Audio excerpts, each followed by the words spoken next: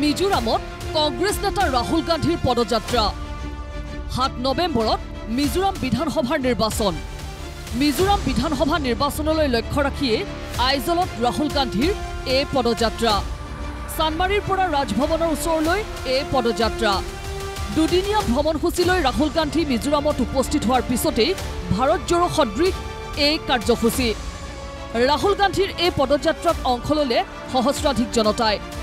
পদযাত্ৰাৰ অন্তত অনুষ্ঠিত এই ৰাজহুৱা সভাৰ পৰাই মিজোৰামৰ শাসকীয় MNF আৰু বিজেপিৰ বিৰুদ্ধে হৰফ হ'ল কংগ্ৰেছৰ জ্যেষ্ঠ নেতাগৰাকী মিজোৰামৰ সংস্কৃতি ধৰ্ম আৰু ঐতিহ্য বিজেপিয়ে ধ্বংস কৰাৰ অভিযোগ তুলিলে ৰাহুল গান্ধীয়ে কংগ্ৰেছ শাসনলৈ আহিলে মিজোৰামৰ ধৰ্ম সংস্কৃতি আৰু ঐতিহ্য ৰক্ষাৰ প্ৰতিশ্ৰুতি দিলে ৰাহুল গান্ধীয়ে Vote for the Congress party that treats everybody with respect,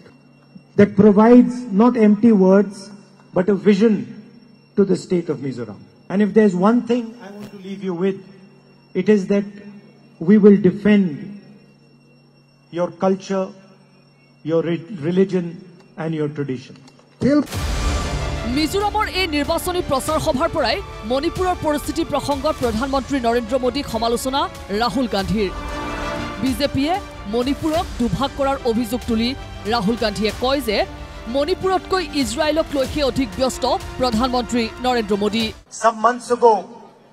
I went to Manipur and I could not believe what I saw. The idea of Manipur has been destroyed by the BJP. It is no longer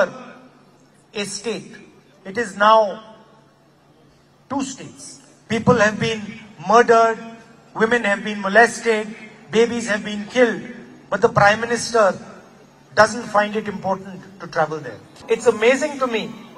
that the Prime Minister and the government of India are so interested in what is happening in Israel, but not interested at all in what is happening in Manipur. বিজেপিৰ আমূলত দেশৰ সংখ্যালঘু দলিত আৰু জনজাতীয় লোকসকল সুৰক্ষিত নহয় বুলিও কয় ৰাহুল গান্ধীয়ে People from minority communities feeling uncomfortable, tribal people feeling uncomfortable, Dalit people feeling uncomfortable. There is a oppression being carried out on the people of India. মিজোৰামত ড্ৰাগছৰ বেহাৰ বাবে মূলতঃ MNF চৰকাৰক জগৰীয়া কৰি ৰাহুল গান্ধীয়ে কয় যে নিবনুৱা সমস্যা সমাধান আৰু আন্তঃগাঁথনি উন্নয়নত চূড়ান্তভাৱে ব্যৰ্থ হৈছে MNF চৰকাৰ মোদী চৰকাৰৰ ভুল নীতিৰ বাবেই দেশত ক্ষুদ্ৰ আৰু মজলীয়া উদ্যোগ ধ্বংসৰ গৰাখলৈ গতি কৰিছে বুলি কয় ৰাহুল গান্ধীয়ে উল্লেখযোগ্য ৰাহুল গান্ধীৰ মিজোৰাম ভ্ৰমণৰ দিনাই কংগ্ৰেছে 39 জনীয়া প্ৰাৰ্থী তালিকা প্ৰকাশ কৰে ব্যুৰো ৰিপোৰ্ট প্ৰতিদিন টাইম